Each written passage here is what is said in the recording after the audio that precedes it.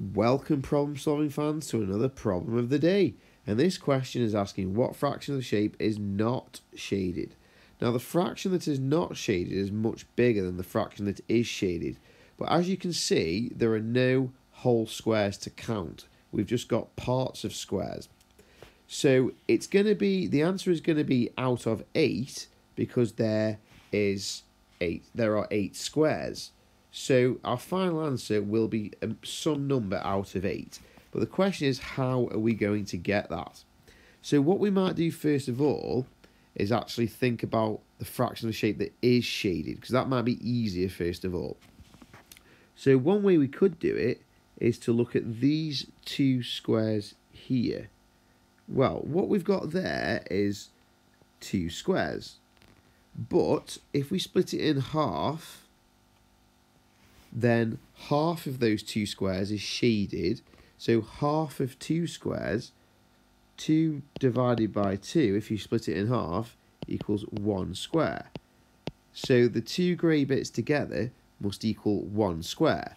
Another way of thinking about this is if you shade this bit in and turn it round and put it in there, then that would then complete your 1 square that's shaded, because then you'd have this square being shaded.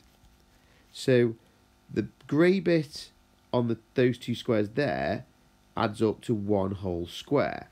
Now we can do a similar thing with these 4 squares. So if you draw a rectangle around those 4 squares, the area of that rectangle would be 4 squares. But we are splitting it in half diagonally. And if you split 4 in half, that means you're dividing 4 by 2, you get 2 squares. So the area of the grey triangle is 2 squares.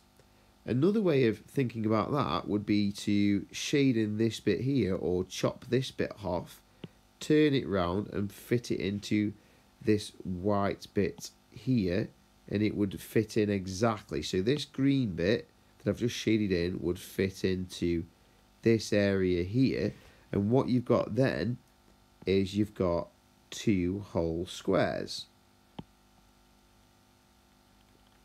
So what we've got is that in the top right hand corner of the shape we've got 1 whole square that has been shaded, and in the bottom left corner we've got 2 whole squares that have been shaded, which means we've got 3 squares which are shaded.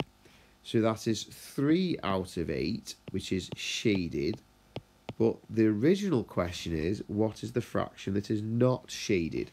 So if 3 out of 8 are shaded, then to get that up to the whole shape, that must be 5 out of 8 which are not shaded.